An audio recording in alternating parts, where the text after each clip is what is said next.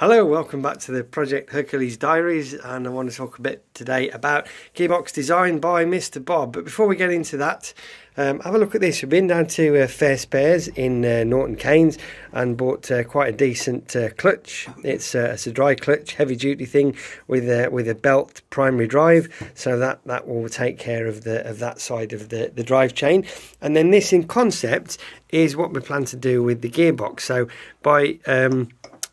by running this in my finger, hopefully it should be very obvious how we plan to use it. We've got two sprockets, one on the left side of the bike, one on the right side of the bike. The clutch would be on the left hand side here. So with the clutch engaged, then that central shaft will be turning and that central dog will be turning. Neither of the sprockets are locked onto the shaft. When we select the low speed, we move this dog here across and that locks this gear, this sprocket to the shaft. They're locked together onto the shaft. Neutral would be in the centre, and I'm planning to use a hand change for neutral. And then on the right, move the dogs to the right, and we lock the other sprocket, that one there, to the shaft.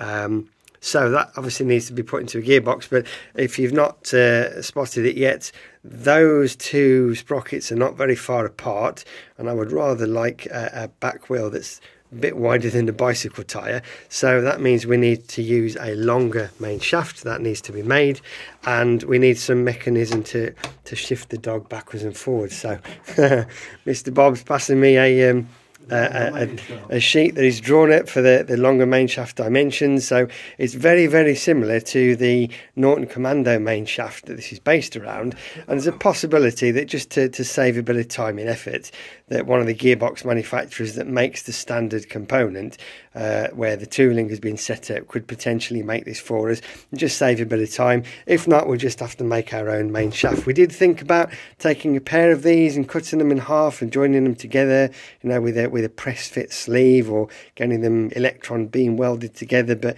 I think if we can make it from a single piece and of the right hardness, because gearboxes need to be quite hard, that would be much better. So to the drawing then, as you can see there, it's been drawn by Bob Collett, friend and neighbour. We're on version 2 already, issue 2, because we've come up with a couple of alternate designs. So the left hand side of this drawing here is, if you like, issue 1, the original design, and the right hand side is a revised design, because on the right hand side we've managed to slim the box down, and not the plates on the end of the box are quite a bit thinner than on the left hand side, and I quite like the smaller box. So you can see here we've got two dogs, and the dogs are linked together by the selector fork. So we've got two selector forks. Selector forks look like this. The selector fork goes onto the dog like that, moves the dog backwards and forwards. Obviously we've got two dogs because we've got the longer shaft, and we've got a longer distance between these two dogs here. So onto this shaft we'll have the two dogs like that on the same shaft, and we'll lock them together with this piece here. So these are the dogs looking side on. There's two of them. One of them needs to be shortened down a bit, and by moving this shaft backwards and forwards, that moves the two dogs backwards and forwards to engage them on the left side or the right side. There's the clutch, there's the low speed, and there's the high speed drive sprockets. On the very end is the mechanism to push the push rod through to release the clutch, which is one of these widgets here.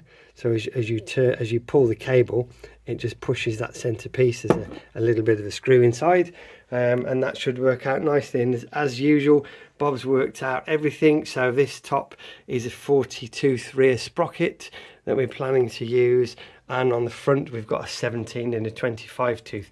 That's the radius of the 75, sorry, of the 17, and that's the 25. So you get an indication of the chain runs, what they would be over the approximate distance between the front and the back wheel.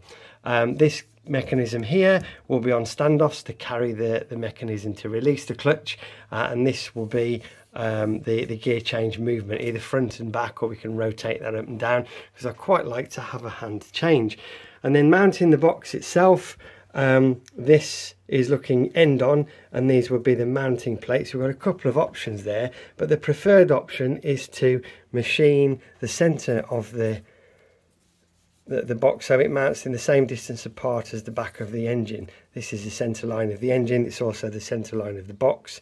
The clutch lines up quite nicely, and we've got room in here for a dyno start sprocket. Sorry, no, forget that, it's at the engine end.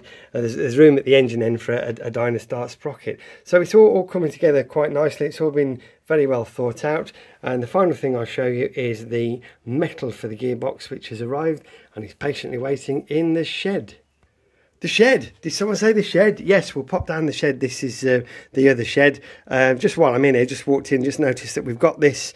This is the oil pump. This is the bottom of the timing side, because we need to mount the oil pump and do the drills. But you can see now how the oil pump engages with the worm on the end of the crankshaft. But I digress. What we came to look at was the gearbox, and look how exciting is this. This is a standard, sorry, standard, there's nothing standard about it. This is a custom one-off gearbox case for a 2-speed gearless transmission for my bike, and as you can see, it's just at the moment it's 3 slices of aluminium that I've purchased, and we're going to bore this out sort of eccentrically. It won't be a central bore.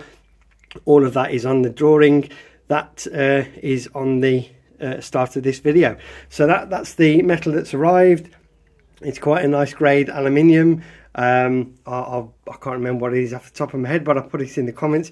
And if anybody would like a copy of any of the drawings, they're not top secret by any stretch. I'm quite happy to scan them in and put a link to them somewhere. So if you do want to see that, let me know. As usual, thanks for watching. It's a bit of a longer update. Apologies for the ramblings, but there's a fair bit to cover today and a lot of work's been done. Thanks very much. Speak to you all soon.